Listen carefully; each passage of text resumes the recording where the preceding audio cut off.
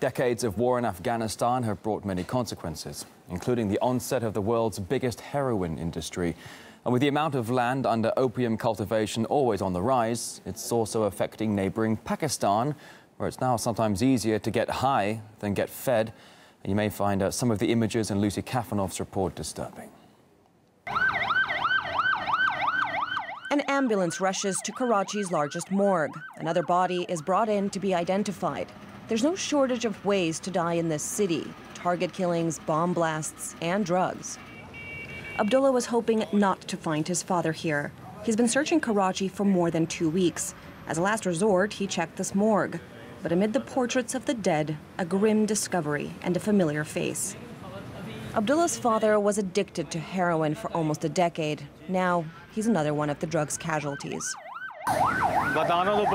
It's going to be hard to break the news to my mother, but this is what happened and we have to face it. There will be tears at home tonight.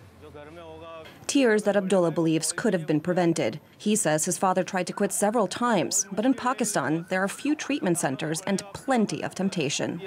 Pakistan has been flooded with heroin. It's easy to get it and it's even sold out in the open. The police do nothing because they're also involved. And just a few blocks away, a dark underworld in broad daylight. These heroin addicts don't even bother hiding their habit. It's thought that Pakistan has more than 4 million drug addicts, but fewer than 80 dedicated rehab clinics. Help for these junkies may be in short supply, but there's no shortage of heroin on the streets of Karachi. They may be Pakistan's problem, but they share one thing in common with users in London or Moscow: Afghan heroin fuels their deadly dependency. Afghanistan is the world's largest producer of opium, heroin's main ingredient, and it accounts for 90% of the global supply.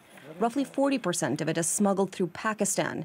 It's a multi-billion-dollar industry fueled by years of war and instability.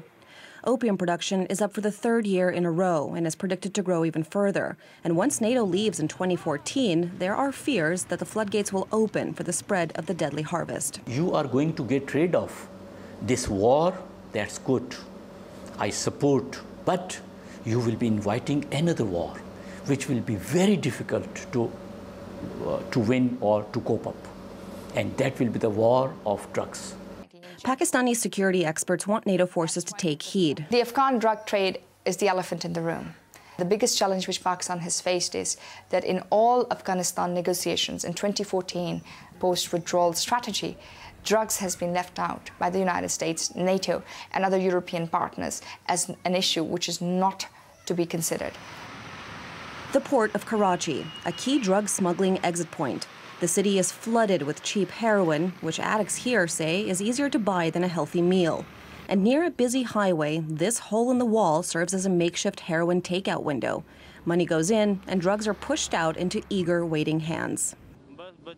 I tell myself that I'll stop using this drug for the sake of my children. That's what I'm thinking about. But I can't help myself because my body needs it, and the heroin's easy to get. Too easy, it seems. Pakistanis get through an estimated $1.2 billion worth of heroin each year, but Razak says just $1.50 is enough to get him high.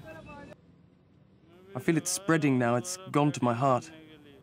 Straight to the heart from the heroin heartland of Afghanistan, a casualty of the poison spreading from the war zone next door.